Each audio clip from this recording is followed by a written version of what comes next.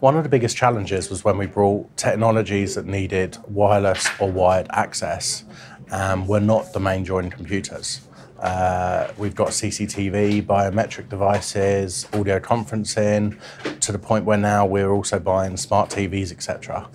Allowing these access to the network using traditional Microsoft authentication methods was complex, and we needed to look at technologies that would allow us to simplify that process. We also leverage a number of cloud technologies that meant we wanted a solution that was a cloud-to-cloud communication rather than traditional on-premise server-based.